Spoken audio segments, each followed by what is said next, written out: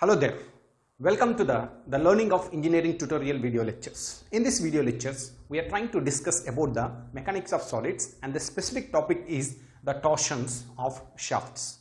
Right? So as we know, the shaft is main purpose to transmit the power from one unit to the another unit. In that process, what happened? That shaft is going to be subjected to the torque. So then, in this case, because of this torque, and the material will going to be start to rotate in a circular shape, and then it's subjected to the torsional forces. Then the shear stresses are going to be generating in that material. We need to find out the magnitude of that. So here is the topic, and the shear stresses produced in a circular shaft subjected to the torsion. So then in this case, it is going to be subjected to the torsion, and then we need to find out the shear stresses in that respective shaft. So in this case, for this one, to find out the magnitude of this shear stress, then what I am going to do, I am going to be taking a small element of the shaft, and then I am going to be fixing to the one side, and another side I am going to be allowed at free, and where that free end is going to be subjected to the torsional forces here. So here the diagram I had provided. So graphical presentation here is this is going to be the fixed end, and this is the free end. The fixed end is going to be the AA I am going to be calling, and the free end is going to be the BB. And I have taken a one line on the outer surface of the shaft. That is, the CD is going to be existed on the outer surface of the shaft. And the same that we can see in the end view. So there we can see this is going to be, the shaft is going to be existed in the circular shaft. That means in the circular cross section. Then I have taken, this is going to be, O is the center of this part, and the D is going to be, when we are going to be watching from this side, and the D point is going to be visible, and the C is going to be hidden by the D. So then the diameter I have taken here is the D diameter. So we are made to subject it to the torsional force. It means that the torque is going to be acting. That is, equal and opposite forces are going to be acting on the shaft to make to rotate it, and it will transmit the power. And there we can see here certain terminologies I am going to be using after we are going to be. So once it is going to be there, I am going to be made to subject it to the clockwise torsional forces. So that means it is going to be subjected to these kind of the torsional forces. That is going to be the torque is going to be acting. So then if it is going to be acting, then what happened? This material is going to be start to rotate like this. So then what happened? The point D is going to be shifting to the new position, because initially the outer surface is going to be subjected to the torsional. That means the surface is going to be start to the distortion. That means deformation is going to be taking. So then in this case, what happened? The same diagram, when the D is going to be reached to the another position, so that I am going to be showing here is the D dash. So can you see? That's the material is going to be. So the same thing I am going to be showing here is the D dash, and I am going to be joining the point over here. So can you see, the initially that is the CD is without applying the load, but after applying the load, so then what will happen? So it is going to be subjected to this kind of the torques. So automatically the material will going to be start to deform. So that angle I am going to be say the gamma. The gamma is going to be the angle is called distortion angle per unit length we are going to be considering. And similarly, there is going to be a point is existed from OD is going to be, we know that is the radius of the shaft. And similarly, OD dash also going to be the radius of the shaft. But angle of twist I am going to be considering here, that is the theta. Right? So there we can see some terminologies, and R is the radius of the shaft, L is going to be the length of the shaft, and D is going to be the diameter of the shaft, and the T is going to be the applied torque, and tau is going to be the shear stress. This magnitude we need to be calculate, and C is going to be modulus of rigidity, and units also the same Newton per mm square we are going to be taking. And gamma is nothing but angle of the distortion at the outer surface on the shaft, and the theta is going to be angle of twist, that's going to be from the inner circle we are going to be considering. So now we are going to be considering the shear strain in this material. What is the shear strain formula? We know the shear strain is equal to, what is the shear strain? That's going to be the distortion of the material per unit length we are going to be considering. So that's going to be distortion of shaft per unit length.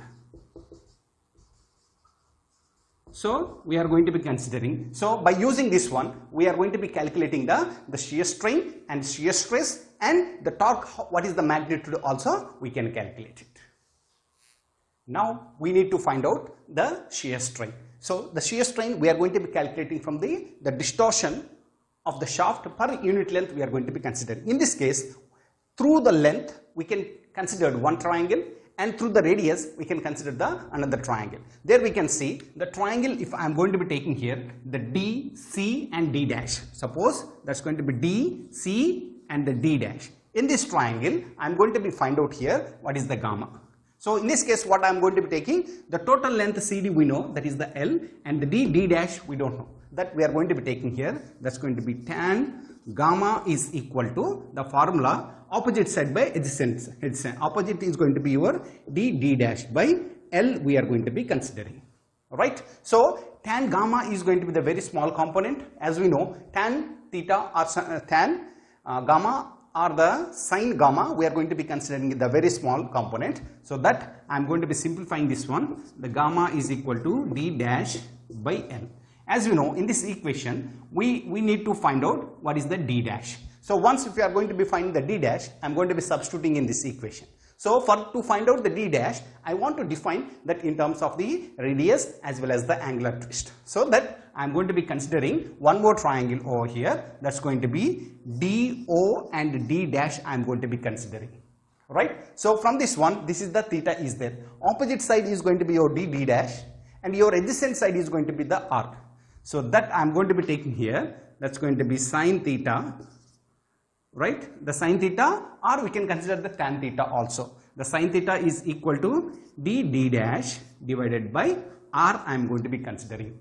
Because the sine theta is going to be the very small component, so that I am going to be rewriting this one. The D dash is equal to R theta.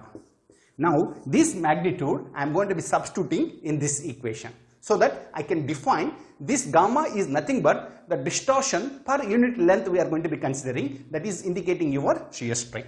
So that's gamma is equal to D dash means how much here? That's going to be R theta divided by L I am going to be getting. So once if I am going to be getting the shear strain, this is also called shear strain. Right? So can you see R theta is nothing but this is going to be the radius, right, and this is going to be the theta, and this product of this is the radius as well as the theta, we will get your D dash. That is going to be your distortion per unit length we are going to be considering. That is going to be gamma is equal to R theta L. So now we will try to find out the shear modulus. As you know, the shear modulus indicated letter is the C. How we are going to be writing? The shear modulus is nothing but the shear stress by shear strain. The shear stress is going to be tau by gamma I am going to be considering. Right? Now the tau is nothing but the shear stress is going to be existed at the outer surface of this shaft. So then gamma is nothing but your R theta by L that I am going to be substituting. That's going to be tau divided by R theta by L I am going to be taking here. Right? So once we are going to be getting this one, so we are going to be simplify that part. Now I am simplifying this equation. So from this one, I am going to be taking this terminology. So what I am going to be taking, the C R theta by L is equal to tau. Okay, I am simplifying further this one. The C theta by L is equal to tau by R. So this is going to be the shear stress. This is called your governing equation when the member is going to be subject to the torsional loads. So then the C theta by L is equal to tau by R. As we know, the R is going to be the radius of the shaft. This R is going to be varying from 0 to capital R. Right? So that means it is going to be at the center, it is going to be the 0 radius is existed. Once we are starting moving to the outside, that is going to be your capital R is going to be coming. So then what I am going to do, if I want to find out the shear stress on this elemental strip, suppose if I am going to be considering this is going to be the elemental strip which is located at a distance of small r, right, that is located at a distance of small r. So then how would you calculate it? So that magnitude with this equation I am going to be writing that the C theta by L is equal to tau by R. This R is going to be your outer surface, but if the shear stress existed at the middle of that 0 to capital R, that I am going to be taking small q by small r I am going to be considering. So there we can see the q is nothing but the shear stress of the elemental strip, right, and the small r is going to be that radius from the center. You know this r is going to be varying from 0 to capital R. So if you are going to be substituting 0 and r, then we will get this equation. So from this mathematical analysis we are going to be trying here. So now we can see, so in this case what will happen, the tau is going to be directly proportional to the capital R, right. This is going to be your circular shaft and this is going to be the center. So then what will happen when I am going to be moving from the center to the outer radius? So then what will happen here, the shear stress is going to be increases. So that means this R1, R2, R3 and R4. So then what will happen in this case, the R is going to be varying from 0 to capital R. So that means when the R is going to be increases and your shear stress also going to be increases. It means, so the shear stresses are going to be existed on the surface. Maybe we can expect it like this. So from this one, like this. And from this side we are going to be getting like this. The curve is going to be coming. That means the shear stress is going to be distributed in a shaft is going to be in this manner. That means at the center it is going to be have a 0 shear stresses, and at the outer surface we are going to be have the maximum shear stresses. So this is the way we are going to be finding the relationship between the applied torque and the shear stresses as well as the shear strengths. And we are considering here is going to be the modulus of rigidity. So I hope you are able to understand this mathematical model, right? So from this mathematical model we are trying to determine some of the parameters which are going to be subjected by the shaft. So thank you. Still if you feel any difficulty, please put in the comment section so that I can reach you. Thank you.